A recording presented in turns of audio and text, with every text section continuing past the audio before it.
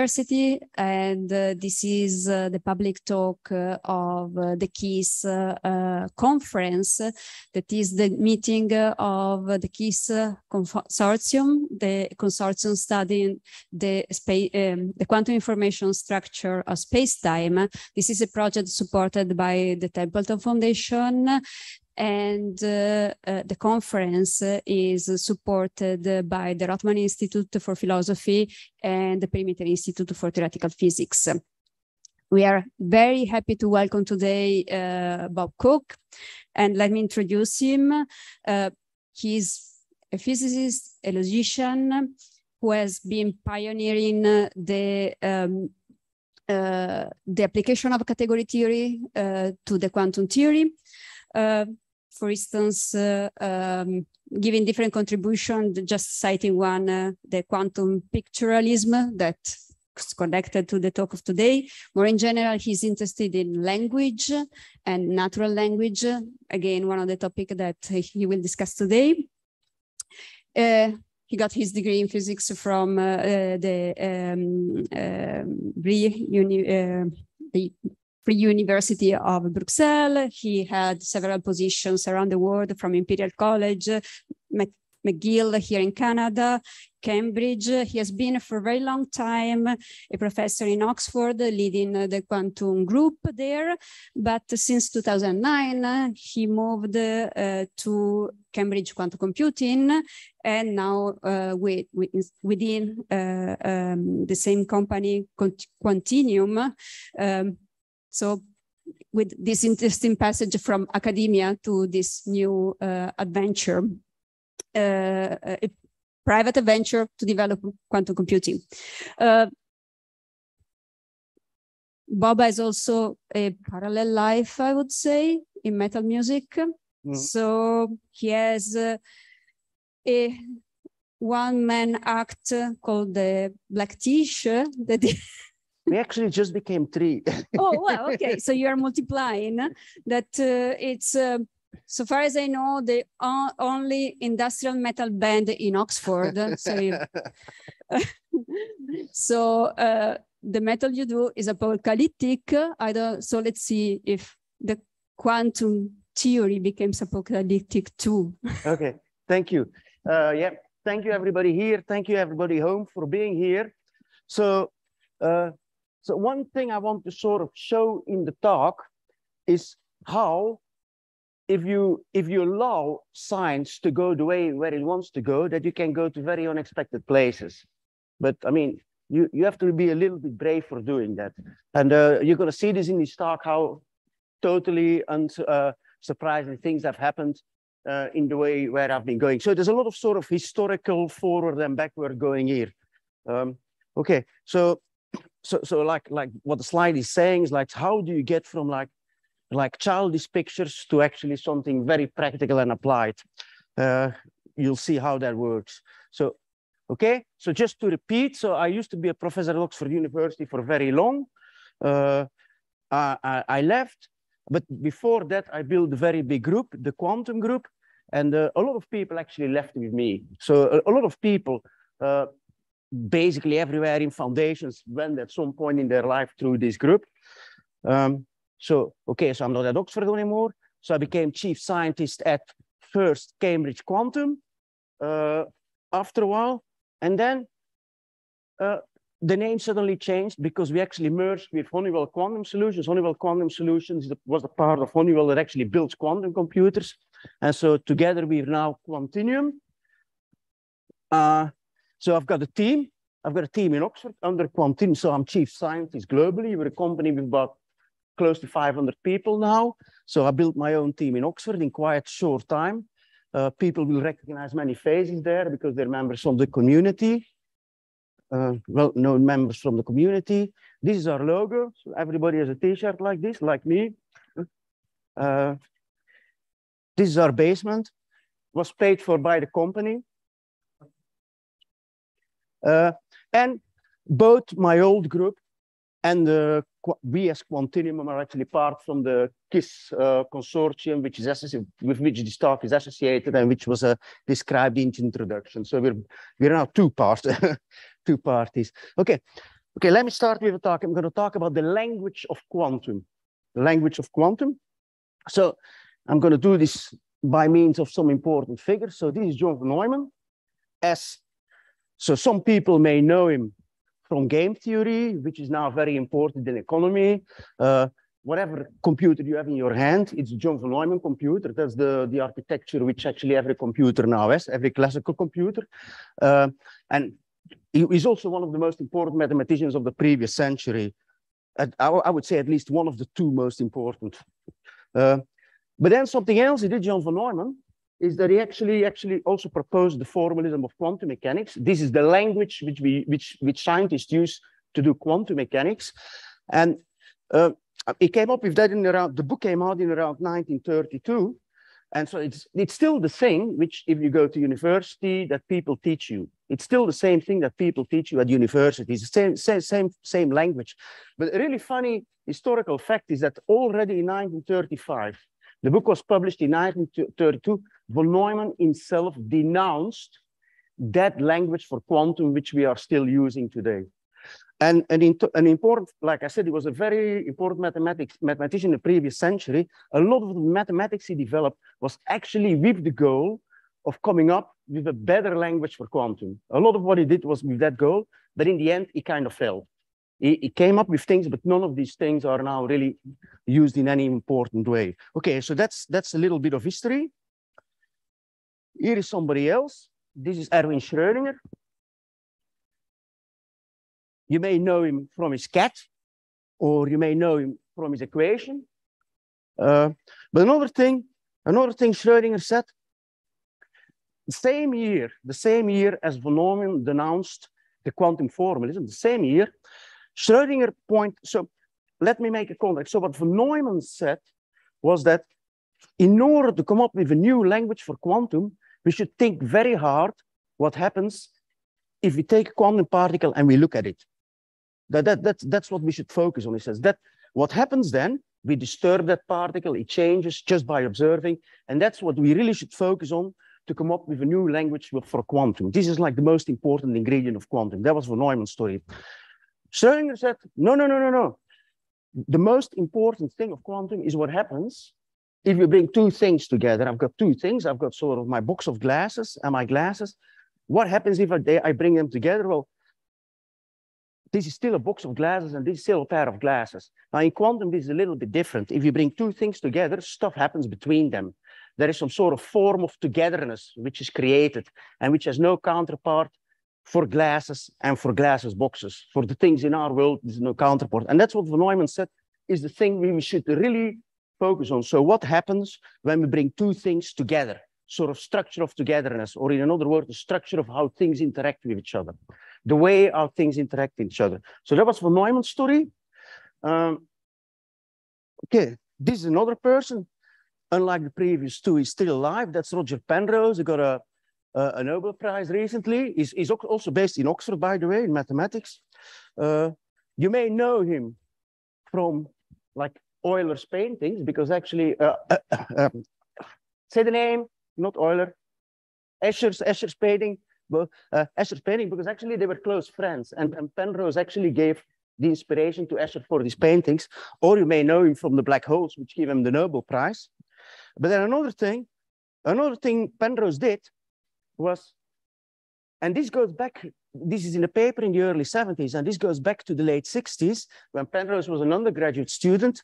He actually really hated this sort of math symbols. This is what people use in relativity theory. He hated them. He thought they were just horrible to work with. And he replaced them by pictures. So for different kind of things, he came up with different pictures. And so he came up with a picture language specifically for some mathematical symbols he actually didn't want to work with. So that's the thing Penrose did. Right. And I wrote a paper in 2005. And this was mainly trying to realize Schrödinger's view from Penrose's pictures. Now, these are all very smart people I showed, like two Nobel Prizes and one who doesn't have a Nobel Prize because there happens to be no Nobel Prize for mathematics. That's the only reason. So these are neat. And so I'm gonna actually use kindergarten stuff to solve a problem they had or to realize a thing which they have. Well, this was just a plan. This was just a plan. And the fact that this was kindergarten quantum mechanics is just a lie. This was not kindergarten quantum mechanics. This was just a way to attract attention. That's why I called it like that. But there we laid out a certain plan, and the plan was, can we use pictures like Penrose's one to do all of quantum mechanics? Because I understood at the time that these pictures were really the way to focus on togetherness, to focus on interaction of systems, to actually start a new kind of description of quantum mechanics, which really took like this view that the most important thing and the only thing you really need to count for is what happens if you bring things together. So that was the plan. And so there were a few pictures inside. I'm not going to explain them. In the paper, you find pictures like that. I'll explain the same picture later. Anyway, that was the plan.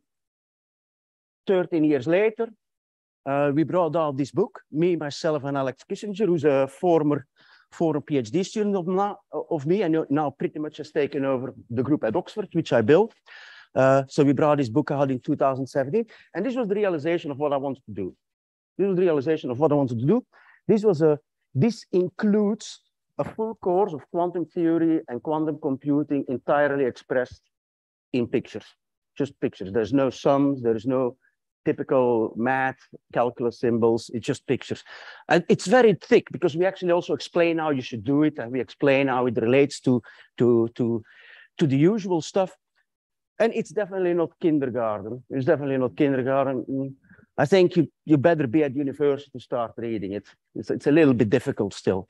It took us 3 years to write and 5,000 or 6,000 pictures to draw. Well, actually, it's 20,000 pictures because you throw a lot away.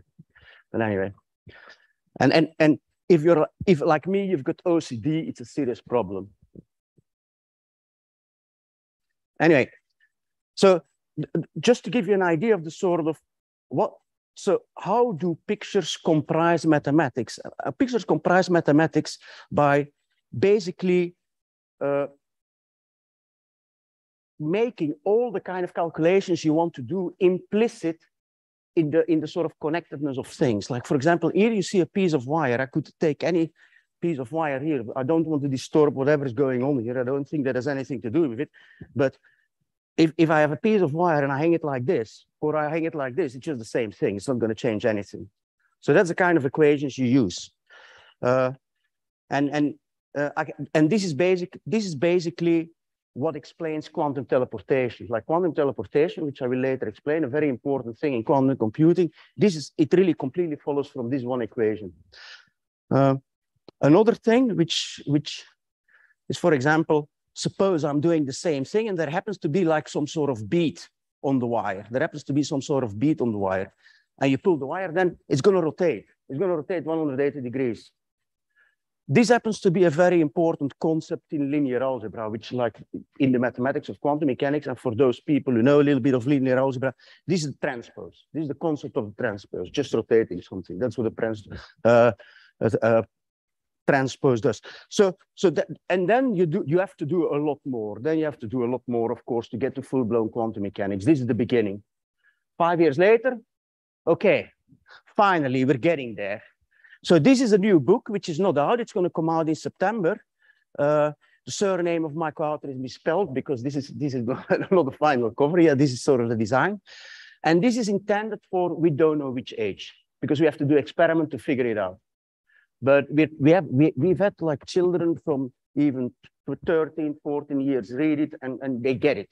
They get everything what's inside. So this is really now going down to a much younger age to teach. This book includes things which we didn't know yet in the big book. So it has cutting edge bits of new quantum computing in it, which were not in the previous book.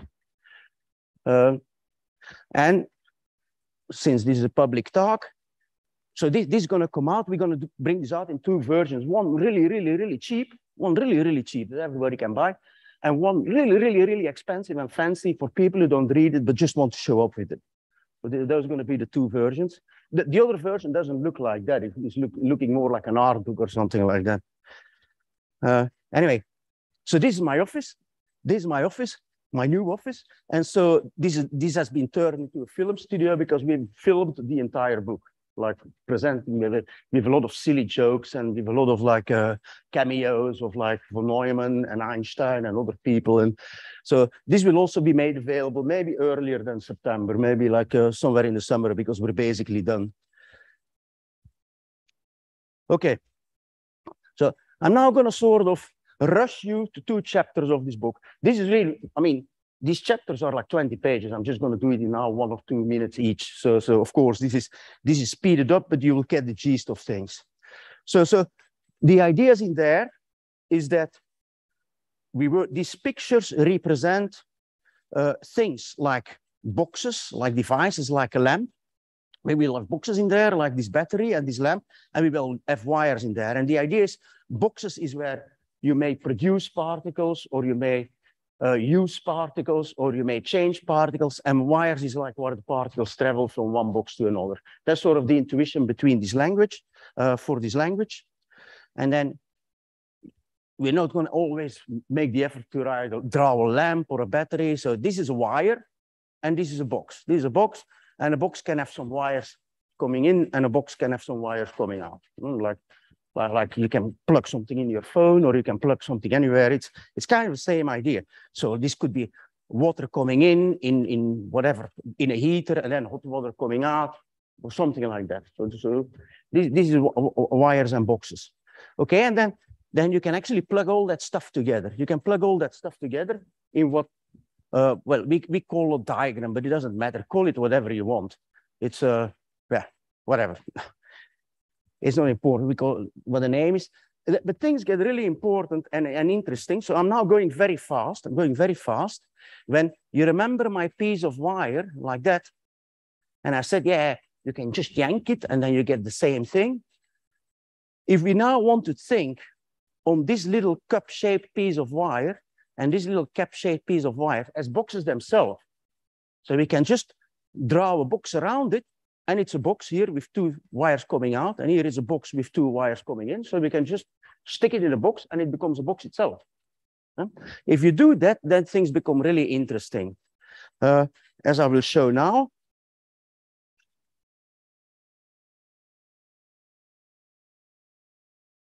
For example, it's sort of, so here we can basically slide other boxes around this box if we want to. We can slide other boxes around this box. So it's sort of boxes passing through each other, and this box changes. You see, this box is 180-degree rotation of this box. So that's one interesting thing it does.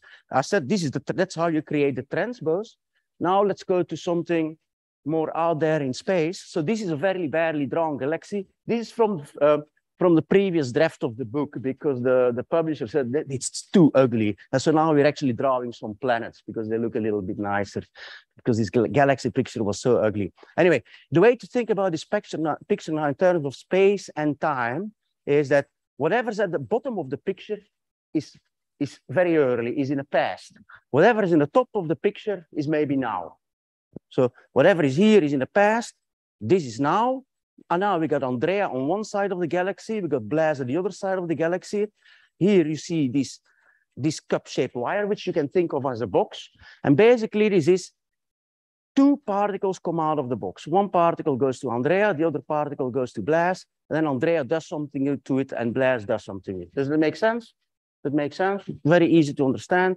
Well, maybe not that easy, but so something here is produced by this box, goes to one particle goes to one side, the other particle goes to the other side, and they do something. And that's, I mean, this particular picture is very, very, very important. In the conference today, we had very professional scientists, and a lot of them drew that picture, by the way. I can tell you that. So it's a very important one. People have been thinking about that picture for some 50, 60 years, and they're still arguing about it, what it means. This one picture. Anyway, I want to show you this picture because that's much more clear cut. So what I do now is I start in the same way. I send a particle to one side of the galaxy, particle to the other side of the galaxy. And here at Andrea's side, there is a box, another particle, say, which is produced by a box. And then what Andrea does is she uses this other kind of weird box, this cap box. So this is the picture we have now. We can just take this one and slide it along this whole wire to the other side. So basically, what this is showing is that after sliding, whatever was on Andrea's side is at Blase's side. And this is like a very important phenomenon people call quantum teleportation. The fact that you can use these cups and these caps to get something from one party to another party. That's kind of quantum teleportation. And like, of course, with these wires and boxes, it's an obvious thing that you can do that. But you should realize that the professionals who studied very hard von Neumann's quantum language, they needed 60 years to come up with this, 60 years, 60, to come up with this. And these were very smart people. There were a lot of very smart people involved. So these pictures make discovering quantum teleportation very easy. That was the main thing I had in 2004 and 2005, really. Okay, now we go. So this was one chapter. Of course, in the book, it's much longer and much better explained than I'm doing now. But anyway, so now we go to the second chapter. And that's more interesting. That's about spiders. Spiders are funny creatures. So what is a wire? What is a wire? Okay, it's good. Okay, here's a wire. These are actually two wires not together, but think of this as a wire. So what is a wire? Okay, I got one endpoint, which is this thing I stick in my phone, and I got this other endpoint, which is the thing I stick in my ears. But actually, these are two wires, because these are a little piece of wire. So this also has one endpoint and one endpoint. And this also has one endpoint and one endpoint. And now I stick one endpoint in the other endpoint, and I still got one wire. So a wire is a thing that if you connect it with another wire, still get a wire. So you don't get many wires out of wires. Okay, so that's a wire. Now, that's what I just explained. If you glue two wires together, you get another wire. And that's a spider. And the idea of a spider is a wire with more than two ends. A wire with more, and okay, and it's also more cute. It's cute, huh? It's cute, huh? So but you have to think of it as a wire with more than two ends, or less. It can be one, or it can be zero even. It can be zero even. But that's cruel. That's cruel. Any spider with something else than 8 legs, that's not nice. That's cruel. Although some of them have more than 8. That's scary. Anyway, so what I said, what we had with wires, if you glue two wires together, you get again a wire. If two spiders meet each other, you get again a spider. That's how it works. You have to do a little bit of counting now so that the number of legs here and the number of legs there is the same there. But that's the idea. So they fuse together. Spiders fuse together. So it's the idea of a wire with multiple legs. And what is a really funny thing is, you remember our previous type of you take a wire with a band, you yank it, you get another wire. You see, here we got a spider, we fuse them together, and we get a wire. It's the same, it sort of shows it's really a generalization of this idea of having wires. Okay, let's go on. Right, okay. Now, the animal world would be very boring if there would only be one kind of animal, right? So we got two kinds of spiders. But as you can imagine, they don't like each other. They don't like each other. So when we've got the green spiders, we got the red spiders, and when they meet each other, they hit each other, and then their legs fall off. They sort of, one does this, the other one does that, and boom, their arms fall off. Because yeah, the spiders are not supposed to punch each other. So you see, whenever there's two wires between a green and a red spider, it falls off.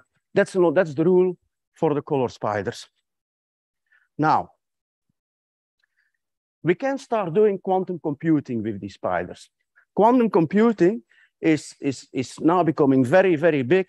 It's becoming a big industry, and it's about building new kinds of computers which can do all kinds of things which our normal computers can't do. So it's studied a lot, and these spiders can be used to study quantum computing. So what you see here is something that could be sitting inside a quantum computer. So basically, you have to think of this as quantum particles, these lines as quantum particles, these lines as quantum particle, this line as quantum particles. So we got 3 quantum particles. Like in a computer, you would have 3 what people call bits. So you got 3 quantum particles. And then you have to think of the red and the green spider next to each other together as one box. Think of them as one box. So we got 3 boxes here. We got that box, we got that box, and we got that box. And this is a thing which has a name. People call this professionals call this a C0, or engineers call this a C0. So this thing is really a C0.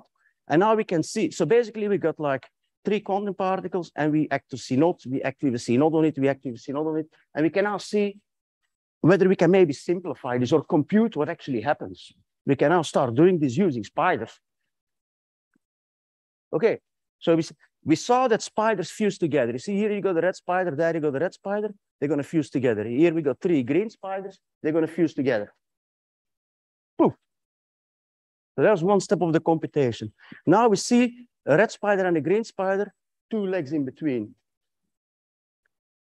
They go away. Oh, now we see a spider with 2 legs, but that's the same as a wire, because that's just a wire. So we can basically forget about that one. Boom. So what we saw is this was a computation. We computed something here using spiders, and we computed that this thing is really a very complicated way of saying this thing. I mean, it's a very simple one, but that's really what we just have been doing. Right? So, okay. I'm going to stop here. I'm not going to explain you anything more because there is a camera there. And we don't want to give away what I would be saying.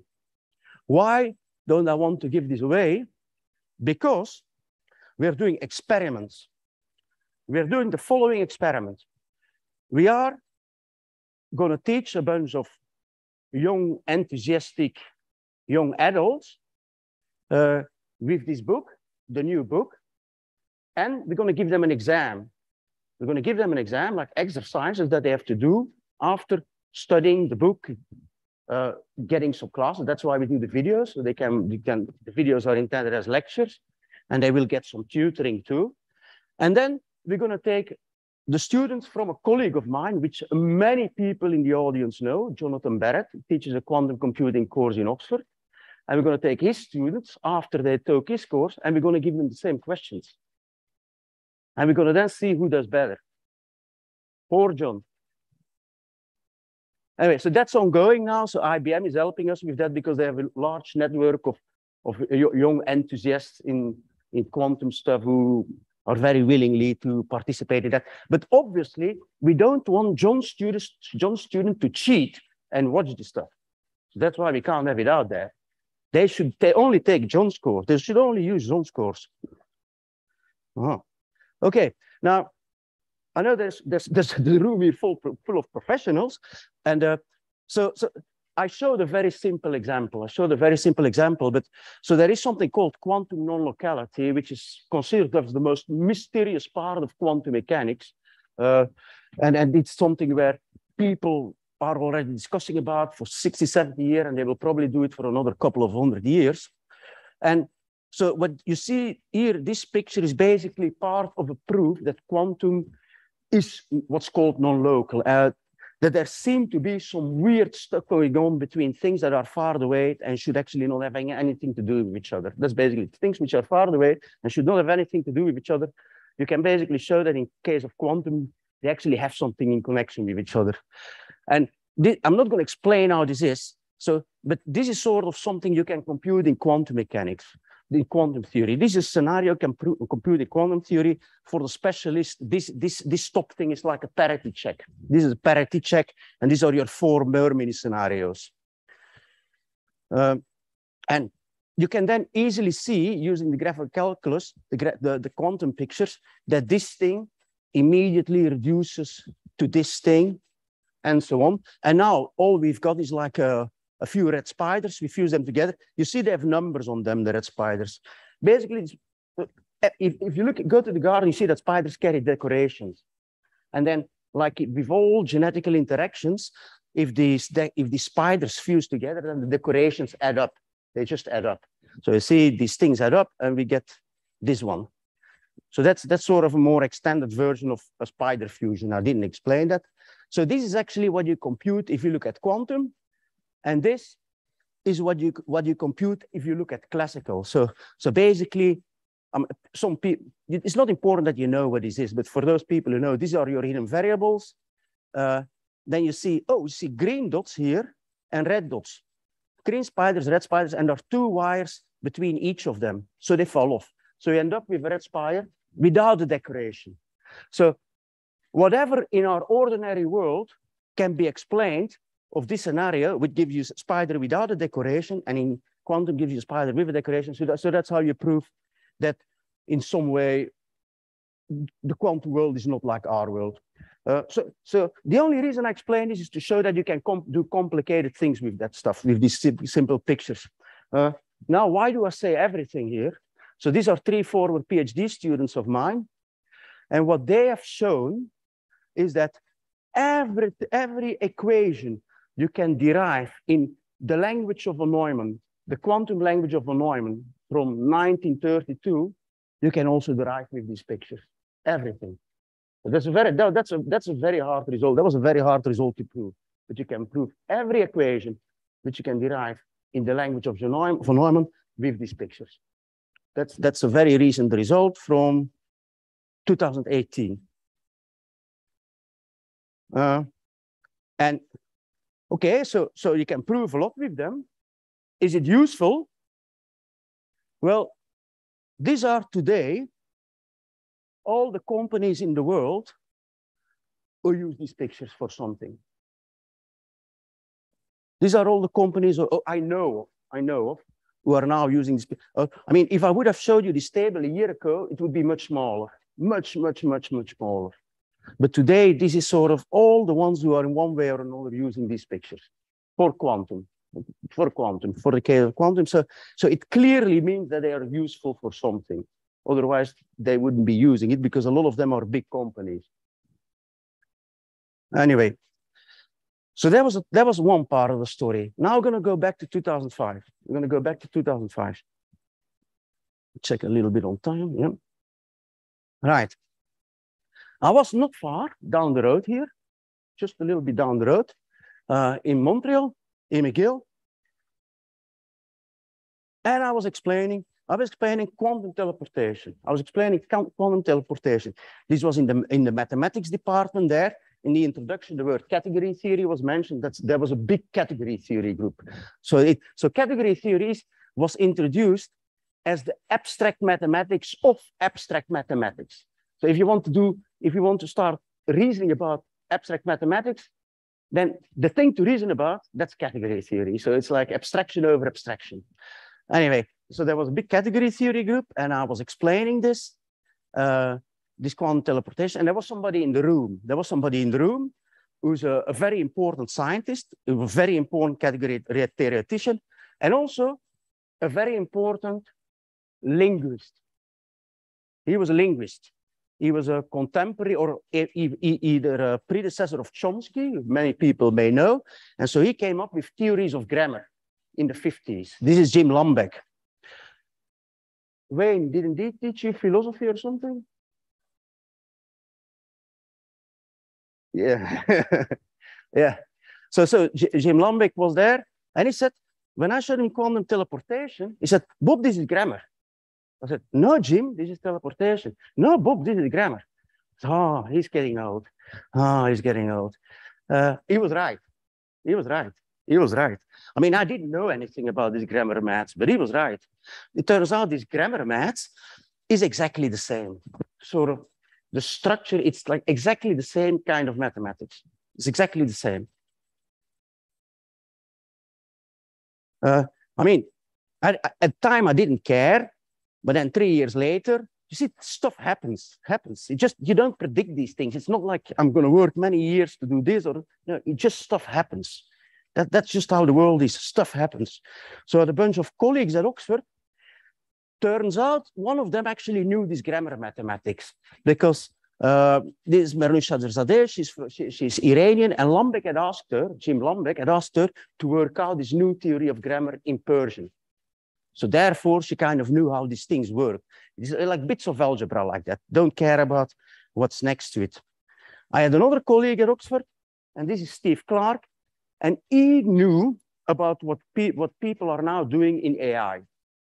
So people in AI, they use mathematics, which is very similar to von Neumann's quantum language. They use things which are very close to von Neumann's quantum language. Professionals call these vector spaces. And they use this to represent meanings of words. Like So you got a dictionary. So for a computer, a dictionary like we use it or used to use it is not practical. A computer needs different representations of what a word means. And it turns out that the sort of volume mathematics is quite useful for that. And that's what's used now in all of the AI. If you hear about all these big AI, natural language models like GPT-3, they all use this stuff. At the time, this was still purely academic. That time, like 2008, this was 2008, this was still purely academic.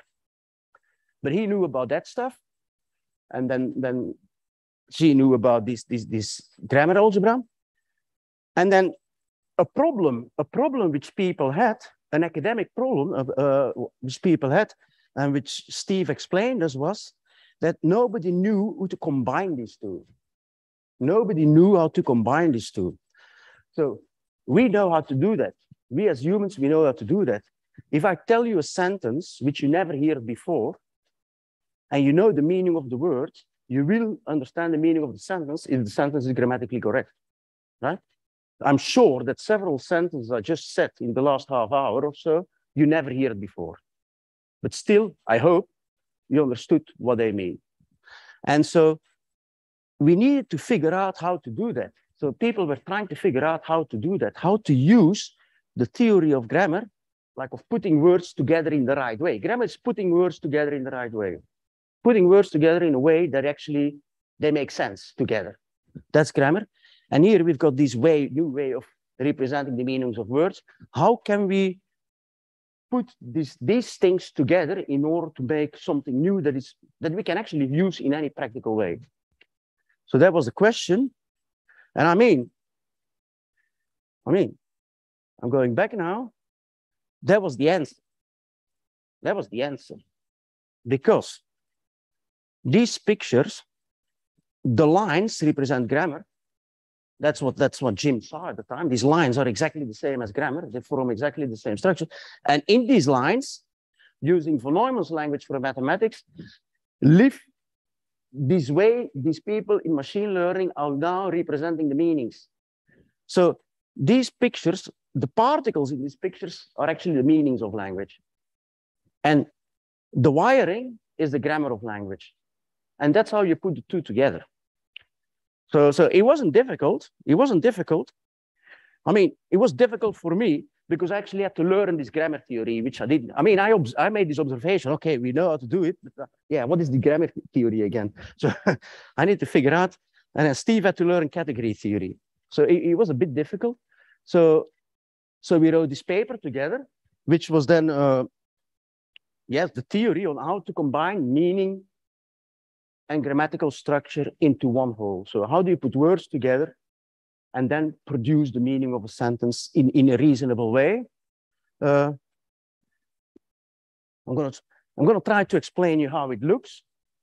So the way you have to think, okay, so this is basically just, you remember my three lines with then three boxes, which was supposed to be like what happens in a quantum computer. So this is supposed to be what's happening in our head. This is happening in our head. This is something that's happening in our head. So we got the word Alice, we got the word 8, we got the word Bob, and those are the words, somebody says.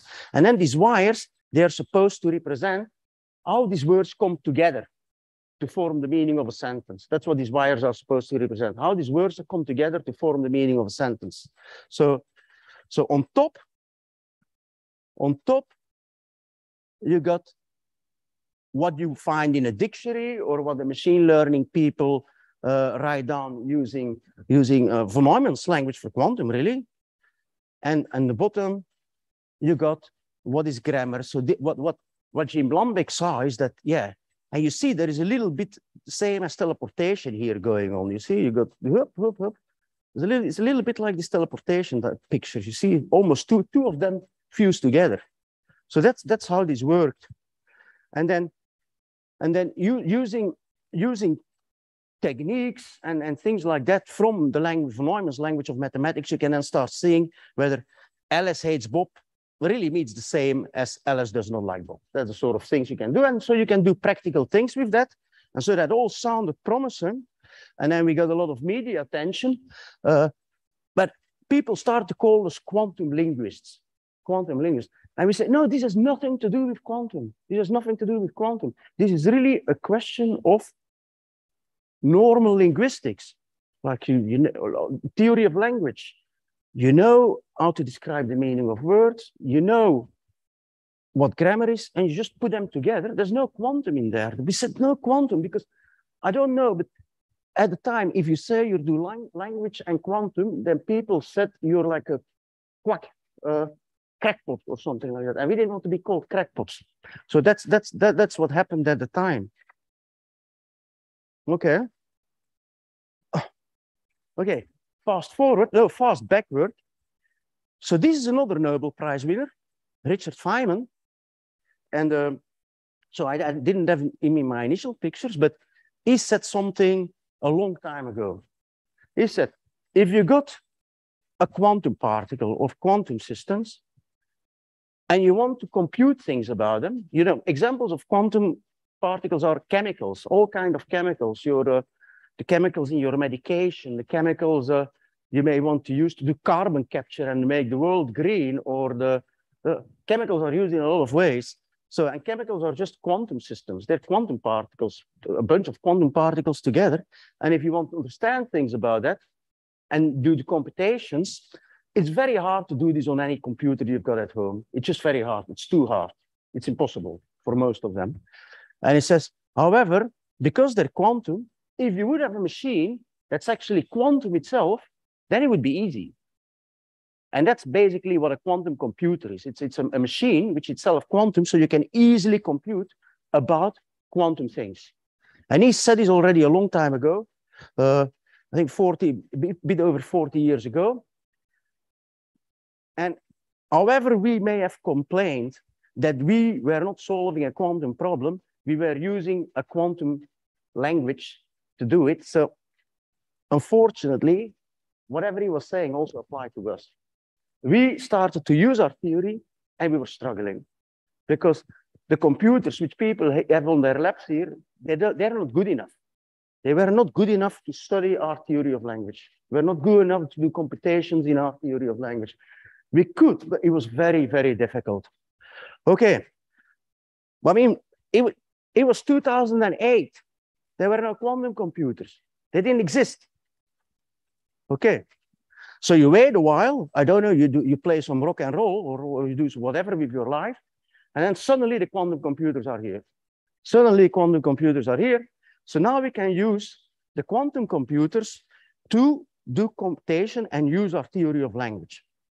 So we proposed how to do that, me and Will Zhang. Will Zhang was a PhD student of mine, is now the head of quantum at Goldman Sachs. So Goldman Sachs are like a big quantum division to study finance using quantum. And then there we were still thinking about like idealistic quantum computers. And then a bit recently, I mean, I'm going to go real up. Okay, we did it. We actually started to do the sort of thing I showed, like combining meanings of words into the meaning of sentence and then do interesting things with that. We started to do this on actual quantum computers. We did this for the first time in 2020. And then we did it a lot bigger. So this, just to give you an example, we use like a couple of hundreds of sentences here and then try to study them and do some question answering and learn things from these sentences. So that's what we were doing there. And now you can do it too. You can do it too because we actually, all the sort of stuff we produced to talk to the quantum computer, to play with the quantum computer and to do all the sentences things, we basically made quite easily usable for anybody, and we just gave it to everybody for free. So now everybody can do this, and there's now a big community. We've got like a Discord site where lots of hundreds and hundreds of people are sort of playing around with this, playing with sentences and words on quantum computers and trying to learn things from it. So this is real. This is real. This is now happening. This has happened. This has happened. This is real. And you can actually go home today and do it yourself on an actual quantum computer. On an actual quantum computer, because many quantum computers by IBM, you can just access. You can just access and you can just do this yourself now.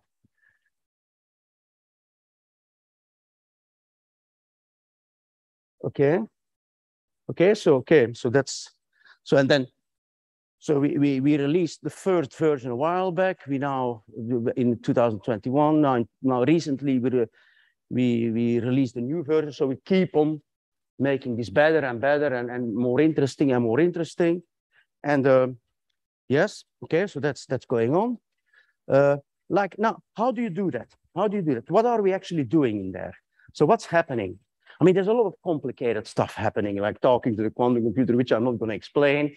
Like with anything, for anybody who knows software, there's like a compiler, there's all these different things are in there. So it's very complicated. But essentially, the core is just transforming some pictures. So you remember, this is the picture which happens in our head, when we hear a sentence and the way we actually put these words together to give the meaning to the sentence. That's what's happening in our head. So that's the picture. So okay, now we want to give this to a quantum computer. You remember, okay, I'm going to go a very long time back. This is the sort of thing you want to give to a quantum computer. So you got your quantum particles, and then you got your boxes acting on it. Now we want to take our sentence and we want to turn it into something like this. So let me show you how to do that.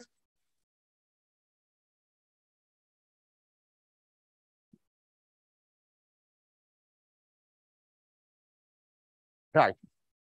Oop. It's going to go in a few steps. So I've got this one. Up. So, you know, I've got what I'm going to do first is I'm just going to pull out I'm going to think that inside here there are some spiders. See, I'm going to assume that there are some spiders living in this box. Boom. Okay, there's 2 spiders in the box now. And this one is a little bit smaller. But there's 2 wires now. And then I'm going to pull these spiders out. You see? I'm pulling them out of the box. Now here I've got a piece of wire. Here I've got a piece of wire. There I've got a piece of wire. I'm pulling out spiders. See? I can always do that because the spiders fuse together to a wire. So they fuse together to a wire. Now I pull out the spider. Pulling out the spider is the opposite of fusing them together. It's the other way around. And now you see what's here is what I told you earlier. Like if you, the colors change. Now it's white and gray, but so this would be green and red. What's here is a box you find inside a quantum computer now. Here's a box you find inside a quantum computer. And then you can just do funny things like you remember, like pulling boxes upside down. This is not really necessary, but just makes it a bit smaller. And now you remember at some point I said, I had this slide with everything. You can write everything down, which you've got in the language of quantum mechanics using spiders. So we can do this here too. We fill all the boxes with spiders. This game went very quick, but this is really, so this is the sentence which I started with, how it looks inside a quantum computer. And it's just made up of spiders. So now we're back to the beginning of this talk. We went from the language to the spiders. And this is the thing which goes inside a quantum computer. Right. Okay. Now, so far, we were using the theory of language, which Lambe came up with in the 50s, and which is very similar to what Chomsky did and all that. So this was a theory of language, which goes back to the previous century. Is nothing new about it, nothing new. We just used it in a different way by using this language of quantum and these quantum pictures to put it together with the meanings of words from machine learning and things like that. But it's interesting that you can actually change language. So you see, all these words live on a line. They all live on a line. When I speak, I say one word after another. Say one word, then the second word, then the third word. If I would say 10 words at the same time, you wouldn't understand what I'm saying, right? It would be really difficult. So you can only, I can only really say one word at a time, and you can really only hear one word at a time. That's just the way we speak. That's just the way it works. That's our limitations, I think. That's just our physical limitations. It's kind of interesting that you see this, and now there's nothing about the line anymore here. It's like a completely different thing. It's like a painting. It's a painting. It's like, rather than what people call one-dimensional, a line, this is a two-dimensional thing. And I recently became convinced that language is fundamentally two-dimensional. Language is not things one after another on a line. Language is something you want to draw in a plane. And that's a new theory of language. That's an entirely new thing, very recently, which we came up with, and I want to explain now. So we've been talking so far about a new language for physics, a way to using this new language for physics to combine grammar and meaning of words. Now I'm going to go to a new theory of language, which is very recent. So we haven't done very much with it, but I'm going to show you something which I find incredibly compelling. And that'll be more or less the last thing I'll be saying. So this started in this paper, The Mathematics of Text Structure. So my first initial concern was all these theories of grammar. They tell you when you put words together, when they are correctly put together to form a correct sentence. So and then we sort of turn this into a way of combining words to actually, and the meanings of words to produce the meaning of a sentence. You combine words in diagrams and they produce the meaning of a sentence. So what about the meaning of a text? What about the meaning of a book? I think there is one book which is one sentence, but most books contain more than one sentence. So you need to find a way to combine these sentences and the meanings into text. And with what I've been presenting to you, it just didn't work. It didn't work. Well, it did work with the last bit, where I was actually turning everything in circuits. Let me show how this works. So I've got a sentence like this. Alice hates Bob, and now I write it a little bit differently. Yeah? The way you have to think about is like, you got Alice here and you got Bob, and now then H sort of brings them together in not the best possible way, but brings them together. Like I think of this as these two white spiders, as H grabs the two. H grabs Alice and H grabs Bob and brings them together. And now I can continue. I can continue. Like Alice hates Bob, and then yeah, Bob gets put together with beer by liking. And you see, and I can go on. I can go on as long as I want. I can go on as long as I want. So this is a way to actually put multiple sentences together. And it's kind of, okay, just to give you a visual representation of what's happening here. What's happening here really is, so this is a much more complicated thing. I don't know, I mean, there's a lot of Italians here, I think, in the audience. So I don't know whether they recognize this. You will soon. What is it? You don't know? Okay, you will soon. So this is really a representation of language. This is a representation of a few sentences. Harmonica is the brother of Claudio. Frank hangs Claudio. Snake is in the gang of Frank. What is that? What is here? Harmonica shoots Snakey. Harmonica shoots Frank. You know? But you see how I'm reading this. You see how I'm reading this. Huh? So I'm just reading this as if this is a book, a piece of text. I read this as a piece of text. And of course, I can represent this differently like this. It's the same story. So the way these circuits are much more like we watch a movie or we perceive like a story when we visualize it. Rather than like word by word, like you find it in a book, this is sort of more a visual representation of what happens, a storyboard in a movie. So it sort of starts to tell you, it's kind of a little bit closer to how we think, probably. It's probably closer to how we think. But these were all intuitions. These were all intuitions. So then, me recently with two students, we went to do the hard work, and we said, we're going to do this for all of English. We're going to turn all of English into such pictures, which are not just where the words are not just on a line, but they are sort of displayed as a painting really. And I'm going to show you with an animation. So don't try to understand this, but because this is complicated grammar structure. So this is really like for people who have ever heard about Chomsky. Chomsky had these three structures, these things which look like this to represent grammar. That was a sort of Chomsky stuff.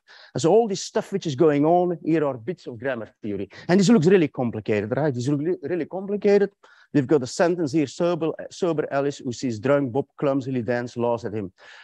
And so we came up with an algorithm for all of English, not just for this sentence, which gradually starts to do things. You see, I mean, this is really art. Come on. See, we start to gradually deform that. We're just deforming the thing. That's really what we're doing. And we deform it a bit more. And then we start to turn some of these words into boxes. And we turn some of these words into boxes. Bang. So I believe that this is much more fundamental, much more deeper what language is about than the words all on the line. I believe it, and I'm going to prove it to you. So let's read this. Sober Alice sees drunk Bob dance clumsily, laughs at him. So it's all that stuff. All the information is there. All the information is there. Just like before I was reading these things. All the information is there. Now I'm going to show you interesting things. So, okay, we did this for all of English. Let's move to French. So this is the same thing for us. I really love you. I really love you. English sentence. This is je t'aime vraiment. So these things are different in French and English. In French, the order of the words is different than the order of the words in English. And this gets much more complicated for long sentences.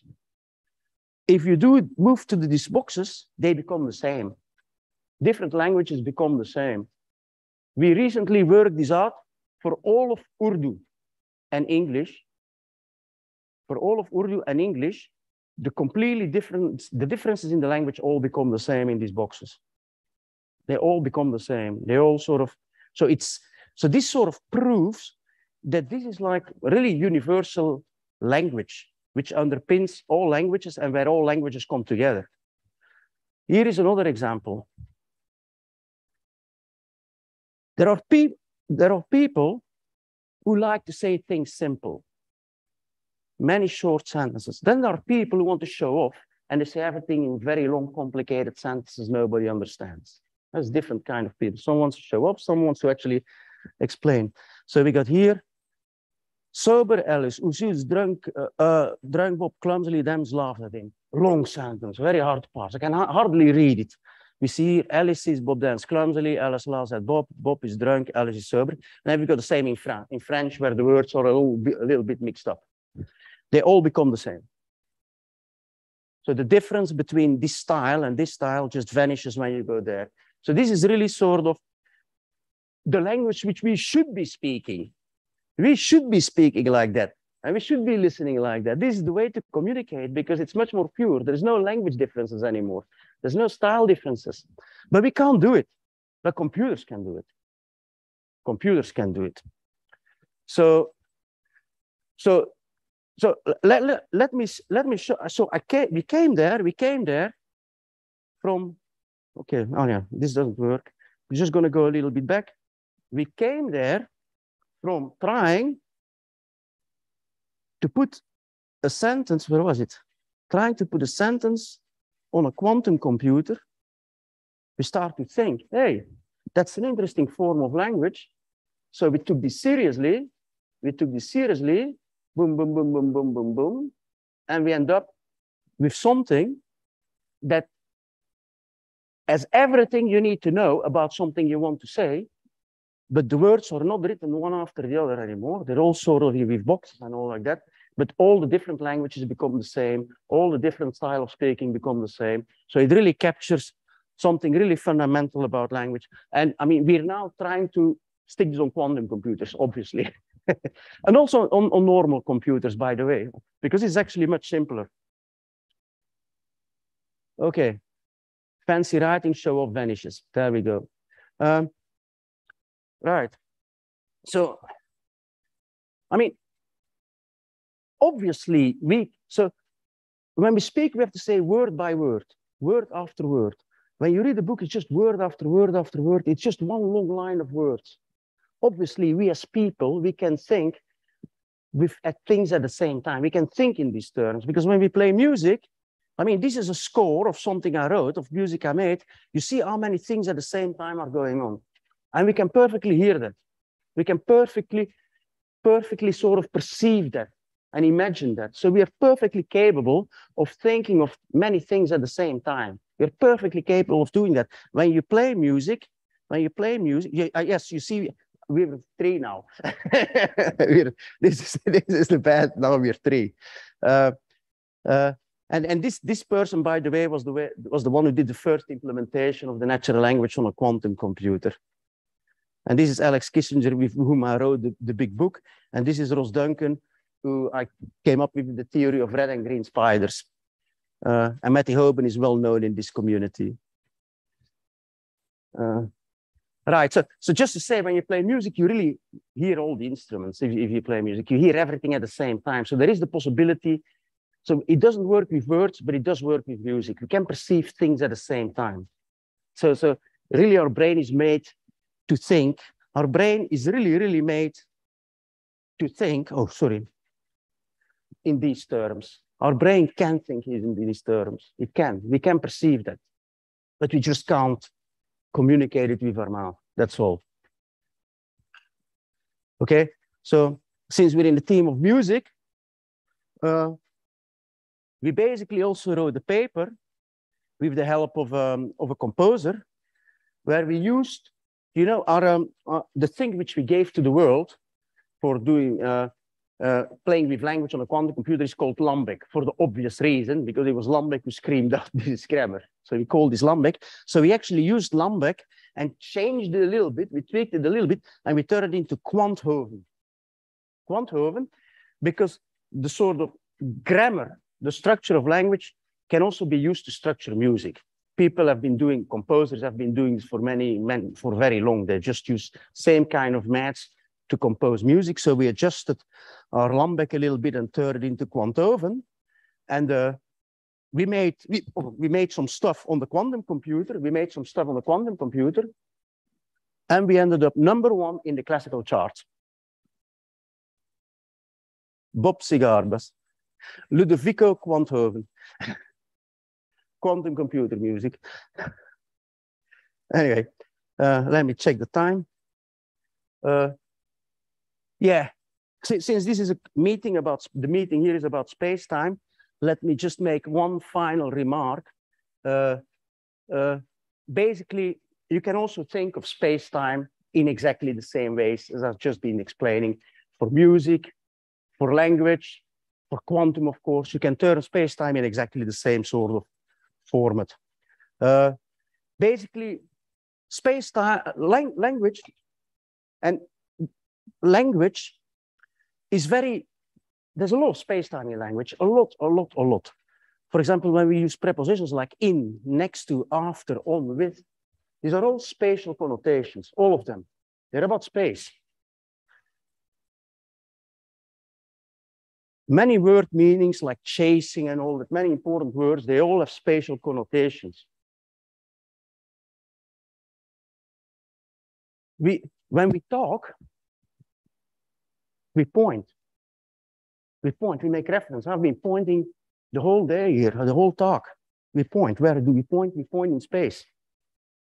And that's an important part of communication. And in fact, it's where we exist.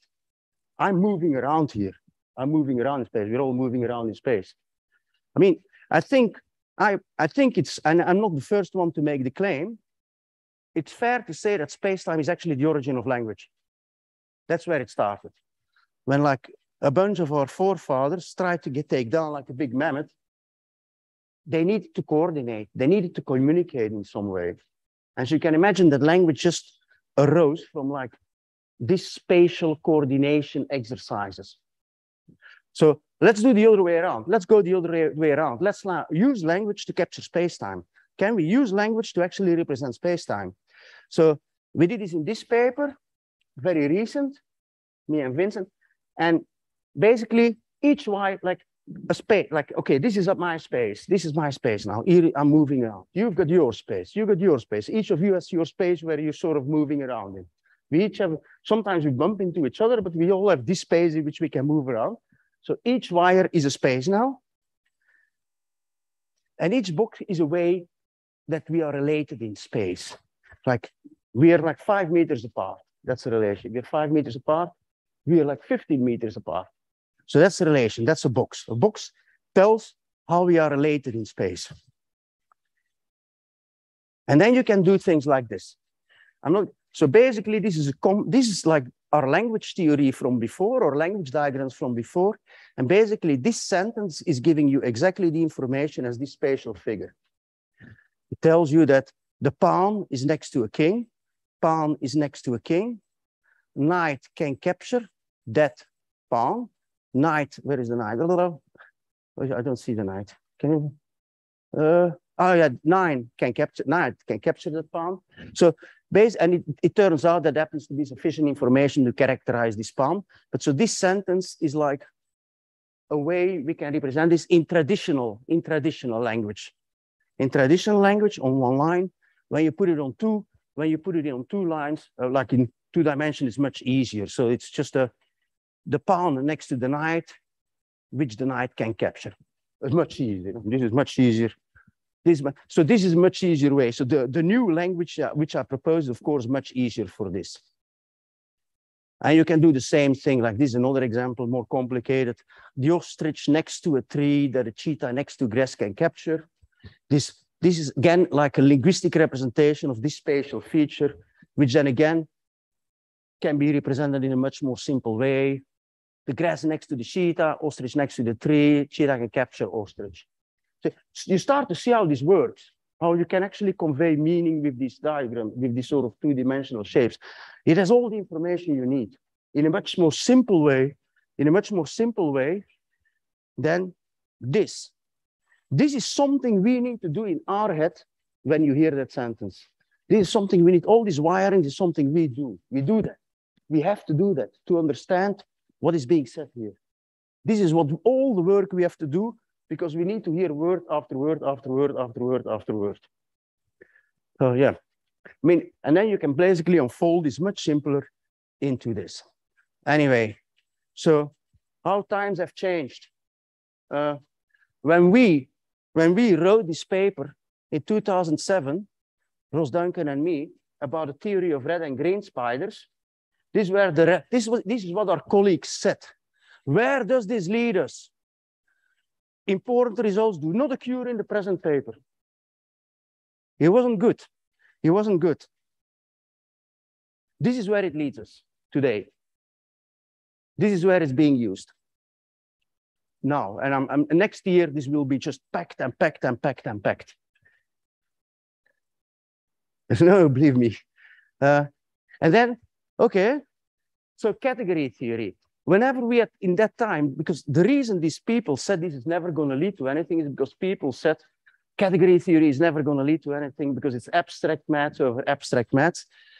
We would like you to give we would like to invite you to give a public lecture at the conference. Category theory would be a very interesting topic for it. So from useless for scientists, it became interesting to the public in like some 15 years. So that's a good place to end, I think. Thank you. By the way, everything I've been talking about is category theory.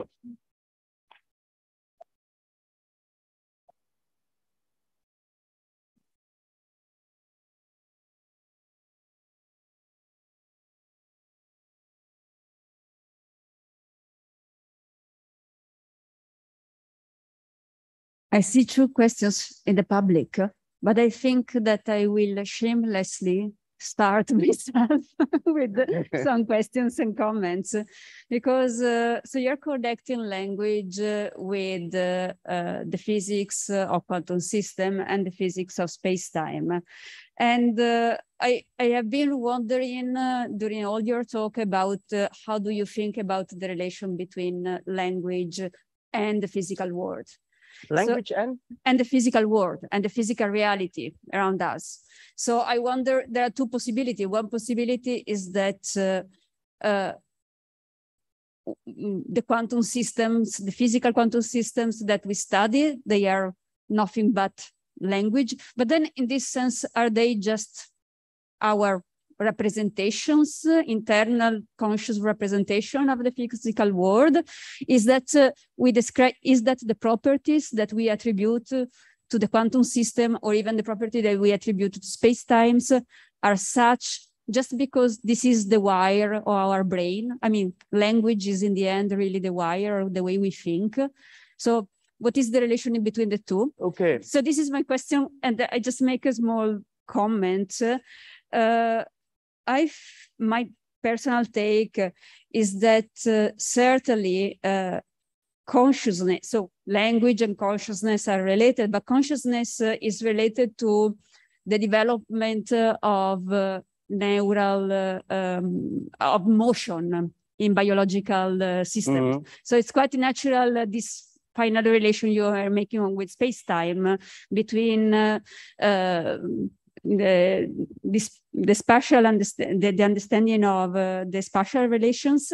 And if I can just add a small thing regarding the development of language in human beings, I wouldn't use the hunting picture, because there is the idea also that the social relations, not just for hunting or war, but for motherhood and social relations and gossip may be at the core of it. So okay, now I have to sort of go back. First thing, I think, how is language related to let's say the physical world? I mean, I made the claim, I think language is just a representation of how we interact in the physical world. That's the structure of language. Unfortunately, due to the limitation of our vocal organ, we have to turn this representation of the physical world, which for me, this representation of the physical world is this. We have to take this representation of the physical world and turn this into something that lives on the line. So we actually, what we do is, this is what the world out there, this is how we understand the world out there. These are just hunting processes, that's probably where we stand. And then we have to change it into this, because that's the only way we can sort of communicate. So the thing is, like, to do that, you have to make a lot of choices. There is a lot of choices involved. And that's why different languages are different, because the French made different choices as the English, obviously, they always do, and so on. And that's why this is so complicated and so full of bureaucracy. So I don't think that you have to go quantum at all for that. You don't have to go quantum at all. This is really about this sort of relational structure. These are relational structures. It's really about these relational structures. However, I think the other way around is what we actually, in a way, I work backward, because what we did is, like, we think about the world in this, and then we start looking at quantum. And then we turn quantum language into pictures, just like these pictures. And then we learn something new about quantum language. That's really how it should have happened, but it kind of happened the other way around. But that's what I think it is. Like, we actually start to think about a physical quantum in these terms. And then you learn something entirely new. Then we ended up, like, discovering this red and green spider. This red and green spider is very specifically quantum. It's actually very specifically qubit, so to say. Well, not really. I'm saying something wrong here. Not really, but it's very specifically quantum. It's not easy to see how they naturally would become part of, like, the way we speak or anything like that. Although to some extent they did, but only spiders of one color. So the two colors are what physicists call complementarity. And obviously, in the way we speak, we only need one, because that's the world we live in. So you see in all these pictures, we only got spiders of one color, which is totally natural. You see, there's no two colors, there's only one color, which makes perfect sense for people who understand quantum. Then there was the connection. So yeah, I mean, we are now working a lot on extending this model of language to a model of cognition. I wouldn't say consciousness yet, but a model of cognition, like incorporating all or other sensory information we get and try to make them indirect in the same way, because you can actually shape all the sort of cognitive sensory features we have in the same way. And this is our approach. To actually technologically speaking, to a new generation of AI. That's to a new generation of AI. But I also think it's just a new science based on togetherness of everything.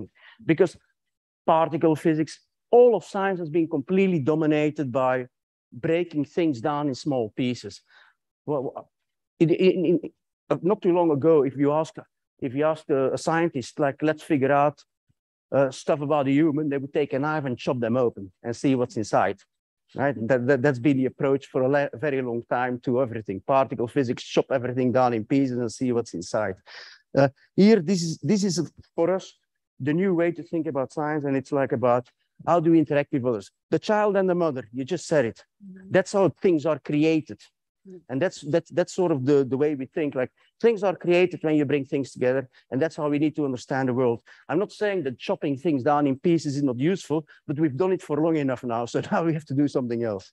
Thank you, Bob. Seems to me that it's a nice example on how understanding more the fundamental world, the physical world, we understand also something more about ourselves and the way we. I think we can learn from ourselves about the physical world. That's really an exercise here. Yeah. So thanks, Bob. I really enjoyed it. And I have a follow-up question on Francesca's question. And I think you just maybe answered this a couple of minutes ago.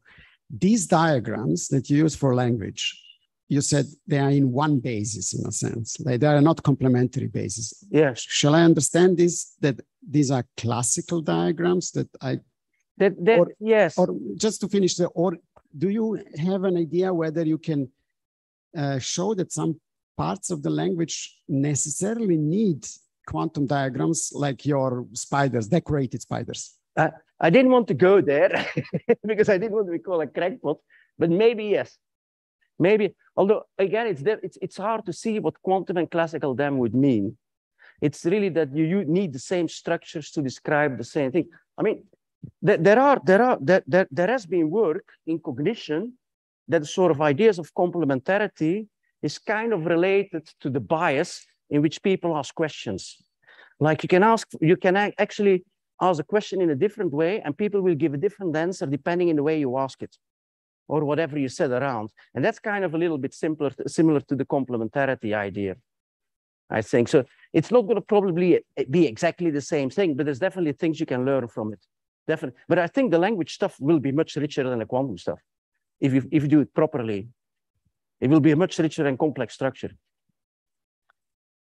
Thank you, Bob. I have a question about, are there linguists using these diagrams to build explanations and predictions, or is still very much within? I don't hear this microphone well. Okay. Yeah. Is it this language, these diagrams being used in linguistics to, make predictions about linguistic phenomena or explanations? I mean, the thing is, like, just to give you an example, like, you've got a big text and you want to figure out whether what's the sentiment? Is it positive? Is it negative? And then you would use something like this, like, sort of, for example, BBC. BBC has like this humongous archive of documents, which is unhumanly possible for anybody to read. So they want to use machines to analyze or classify these things. So these are not just sentences, these are pieces of text. And just to classify them, they think that this sort of theory can actually then be used, because you actually have a way to assign meaning to an entire text. You can then figure out what the sentiment is. So in finance, sentiment is really important. So that's why finance is interested in this sort of thing. That's why JP Morgan is interested in our diagrams and is using them, because they think they can use them for sentiment analysis. See what the sentiment of the market is and things like that. So it's very practical. This came purely from this combining words and the grammar came purely from a practical demand, 100%. So I find amazing the fact that you can more or less map the languages to the same representation in some sense, right? So this was amazing. My question is, I mean, that's the right word. We were shocked. because we didn't do it for that reason. We just wanted to make, and then we saw that this magically happened. Yeah, yeah. You can imagine how shocked we were ourselves to see that. My question is a little bit different. How do you read these diagrams? Is there any There's direction no unique that way. Is there any You direction? can't read them in one way. That's the whole point. Mm-hmm.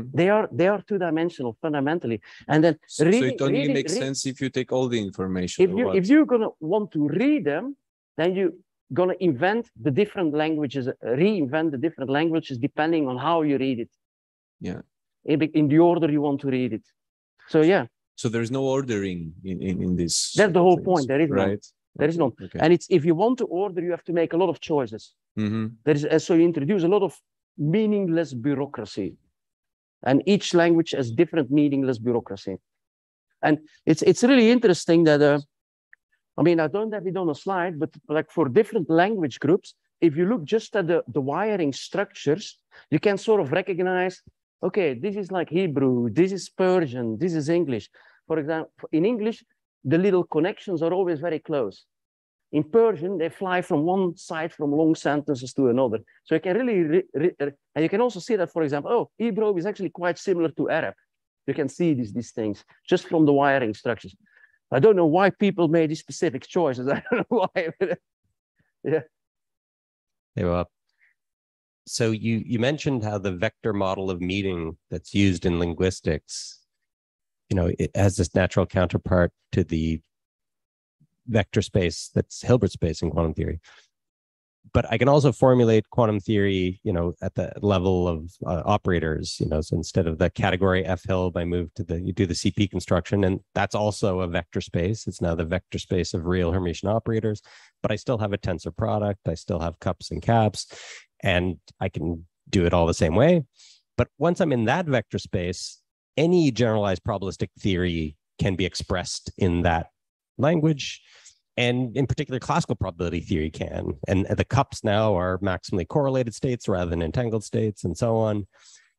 And so it seems to me, I guess my question is there anything sort of about the kind of vector space of Hilbert spaces that's closer to the vector model of meaning than, say, the vector space in which I could describe classical probability theory? And then the final question is, do you really need a quantum computer, or could you use a classical probabilistic computer to do a more natural simulation of some of these models? So I'm going to answer two things. First, on the classical simulability. So now I have to go technical. I know I can only answer this in a very technical way. So these circuits, we looked at some text, are highly entangled. They're highly entangled, and and given the way the meanings are built in natural language processing, they're highly non-Clifford. They're highly what? Highly non-Clifford. They're totally non-Clifford because the whole space is very densely filled, especially in the modern language models, which are like very condensed. So no way you can classically simulate them. There's no way you can classically simulate. Now, your first part about like going to density matrices, that's a very interesting thing, because why did von Neumann invent density matrices? To express ambiguity about a quantum state. Now, one thing in linguistics which is super important than in natural language processing is dealing with ambiguity. Because language is so ambiguous and much more than we know. And now to go a little bit philosophical, like I have the word compositionality there. Compositionality means how you build big things from small things, like how you build a sentence from words. That's what it meant. And there is a definition by Frege, which defines compositionality like the fact that you can get the meaning of the whole from the meaning and the parts, and how the parts are stuck together. So that actually doesn't work anymore. Modern machine learning doesn't do this anymore. A lot of the meaning goes top down rather than bottom up, because the context actually resolves the ambiguities which you find at the bottom. So actually what I do in this paper is come up with a new definition of compositionality. And also quantum doesn't have the traditional bottom-up definition of compositionality, because you can't reduce a Bell state to its parts and the way they're put together. You basically need the state itself to describe it. So yeah, there's a lot to be said, but this is really the edge of where things are happening now. But you need a quantum computer because of this highly entangled Anon Clifford, so very hard. Oh, hello. But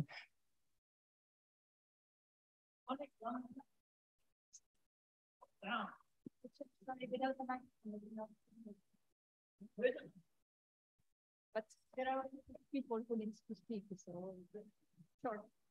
Yeah, an example of the top-down aspect of meaning is your use of can capture in both of your examples. Oh, the sense in which a knight can capture. That's totally different from the sense in which the top-down. It's more complicated than that. It means that this is a very well noted. I didn't want to say this, but you have to actually change the space in which you work, because the space is not just the space in which you live and act. It's also your capabilities with respect to this space.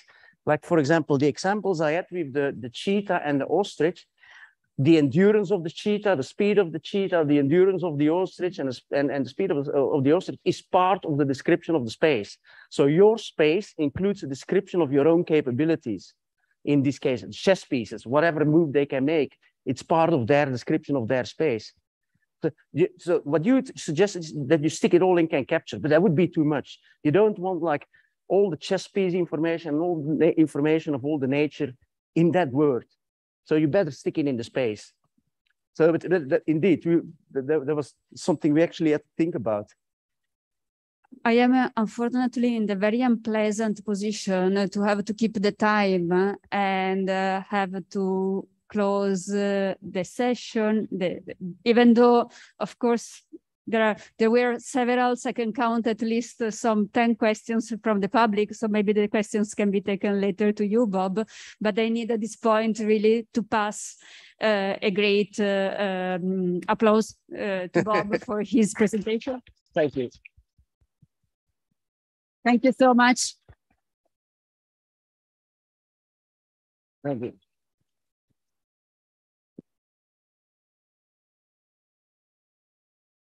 Okay, I needed to do this